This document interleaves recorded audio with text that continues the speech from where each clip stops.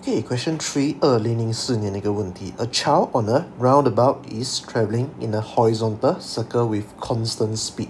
The child velocity, acceleration, and the resultant horizontal force on the child are all vectors. So which diagram shows the correct direction for this vector? Okay, so 这个简单 right? 我们知道 acceleration 和 force must be in the same direction, 而且是要 towards the center of circle. Okay, then 我们的 linear velocity must be 垂直度我的 acceleration 和 force. 所以答案是 B. Okay, B for Brazil.